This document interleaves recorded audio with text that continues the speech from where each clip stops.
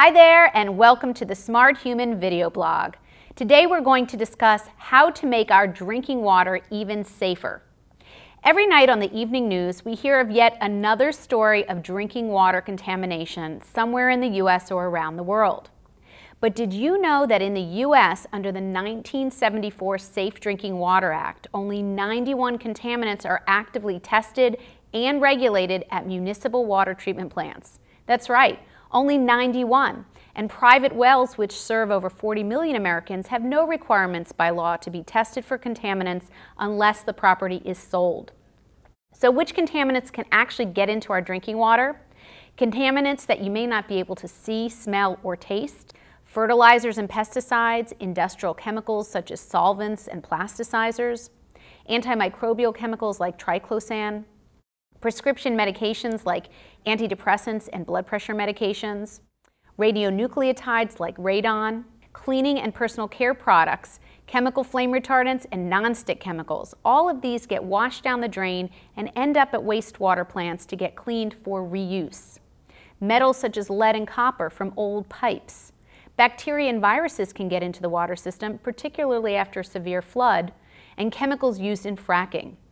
Even disinfectant chemicals that are used to clean the dirty water that goes through the water treatment plants are allowable at low levels. And most of these contaminants I mentioned are not removed from water treatment cleaning process. They take decades to break down, and many are associated with a slew of health issues, including hormone changes, learning and developmental issues in children, immune system effects, and cancer.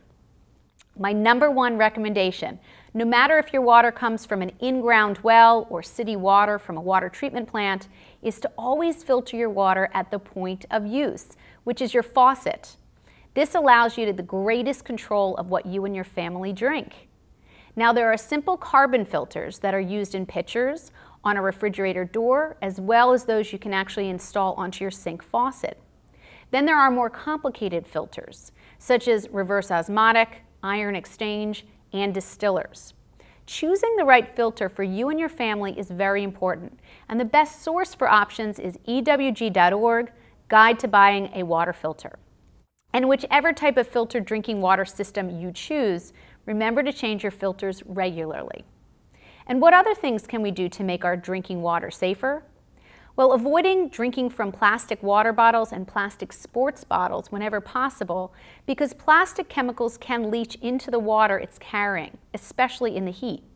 And plastic containers that say BPA-free means that the BPA plasticizer was likely replaced with a harmful substitute like BPS or BPF. So stick to glass and stainless steel and fill up at home. Remember, the human body is made up of about 75% water. So why not make that water the cleanest it can be? I share these prevention tips and more on thesmarthuman.com and on Facebook, Twitter, and Instagram. Thanks for joining me. I'm Dr. Aly Cohen. And remember, when it comes to our environment and our health, you too can be the smart human.